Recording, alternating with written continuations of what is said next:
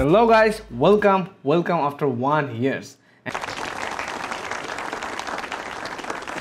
And today we'll be learning something very cool which called GSAP Flip Animations, and we'll be creating these using VITE.js. Okay, so let's jump into the project. So you just need to click on the get started button and then copy it, paste it over here.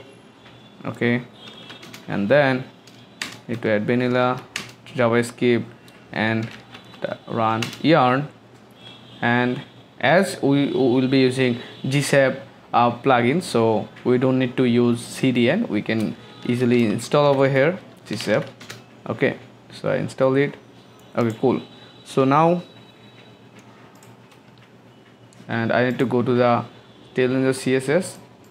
You can also install a Tailwind CSS if you go over there, VITE.js. Okay, so it's just a simple project, so I'm not using this. I'm using CDN for this. Okay,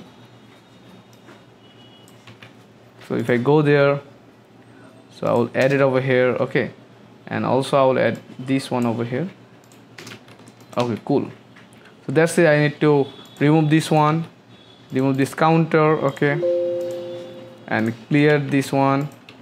Okay, and clear also CSS, because I will use SASS, my favorite one. Okay, so yeah, that's it. Everything is clean. Now I need to run it. So if I just type yarn dev, then it will run it.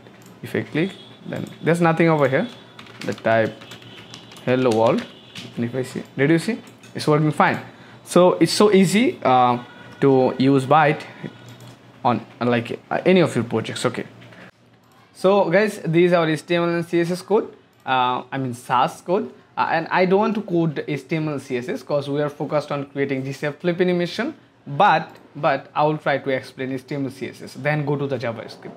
Okay, so this is the main tag, and main tag cover every single like a div for our website. We have head tag and we have a description div, which basically where basically Steve try to explain himself a little bit. And these are intro images, and by default we have a class called initial. Okay, and these are our like image grid.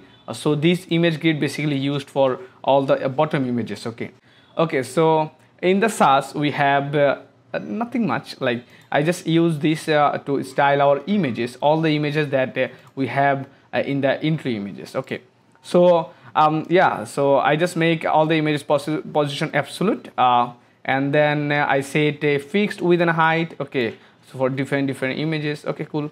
And on also I try to set the position to the initial images. Okay, initial images, not the intro images. Okay, so I set all the position like top 64. Yeah, so that's it.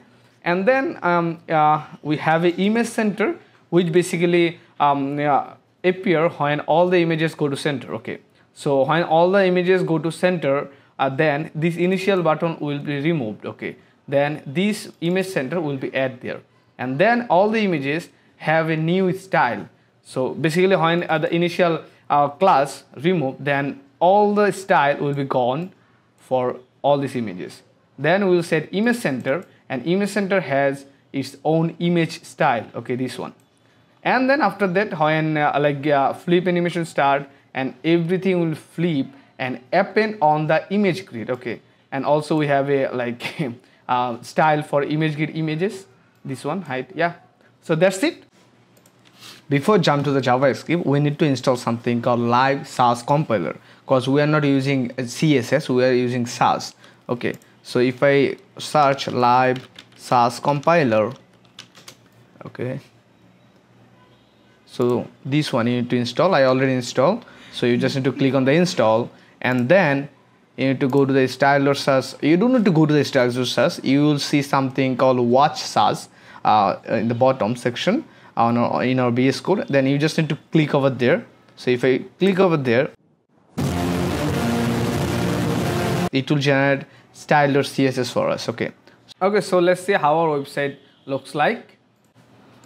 If I reload, it looks cool, all the style working fine. So let's go to the JavaScript. Okay, so first import GSAP from GSAP. Okay, and then import GSAP Flip Plugin. Okay, and also first we need to register it. Okay, register the plugin. Sorry. Okay, I will create some function which helps us not to use the same code again and again. Okay, so let's create some common function called select for query selector. Okay, e, and then document dot query selector, sorry, e. Okay, copy it, and it should be l query selector all, and we need to name it select all. And then we also need to create some variable. So yeah, let's do image grid for our image grid. Okay, image grid. Did you see we don't need to repeat this code again and again whenever we add any query selector, okay, or use any query selector. So like you need to sure about that the class name is correct. Okay, so for that I just copy and paste. I think it's perfect. Yeah, and then we need to create intro images, and then select again intro const images, select all, intro images image.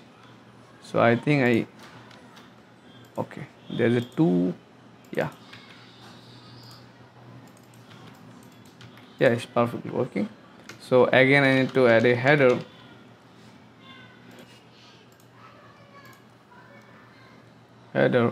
and then select all, head any. Okay, and then we need to create this tagged and select all, stack. So and make sure you like perfectly at the same classes. Did you see the same class? Okay, they stacked. Okay, like when we animate the site, we basically animate so many elements at the same time. It could be a anchor tag, it could be a paragraph tag. So that's why I just named the same name. So that's the things. So now let's create a function for our first animation. It should be fed up images. Okay, so let's create a function. I return it because it's an error function, and okay, so yeah, y0, and then opacity 1, and then duration 1, and then is gonna be power 3 in out, and then stagger gonna be 0.02. okay, so I need to call it. Okay, now we add y0 and opacity 1. Okay, but we didn't set it. Okay, so we need to set it y80 or opacity 0. Okay, so let's set it GSAP set images. Okay, images y80 or 100, like whatever you want, like, and then opacity 0. Let's see how our animation looks like. Okay, so if I go there, it's cool. So now I need to animate the second animation, which basically move images to the center. Okay, which basically helps us to move images to the center.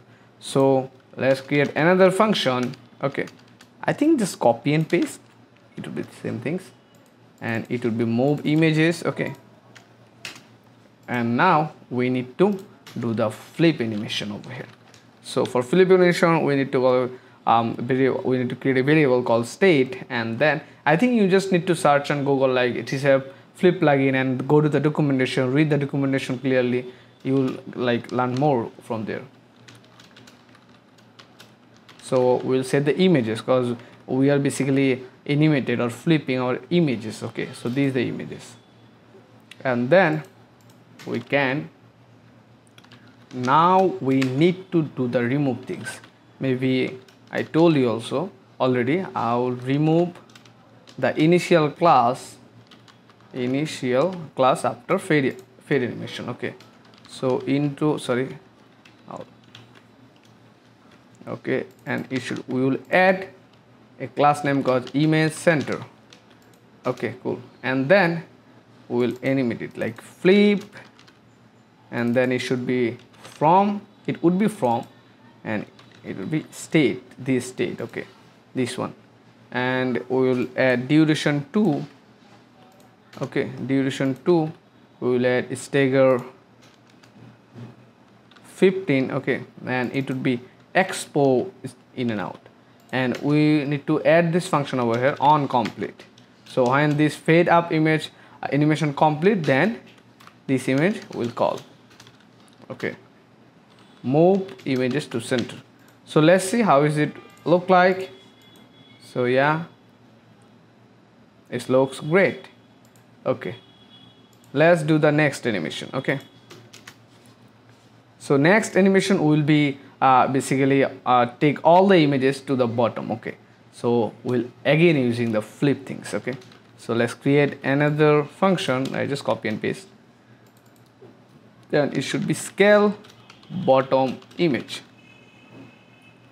Okay, and then we already said it, and now we need to remove this image center class. Okay, and as we are using Tailwind or CSS, we can like directly add hidden, so that it basically do display none things. Okay, so now we'll append all these images to our image grid div. Okay, so images basically all these images. Okay, images. So images dot for each. So now we get single image using image. Okay, so image grid append child image.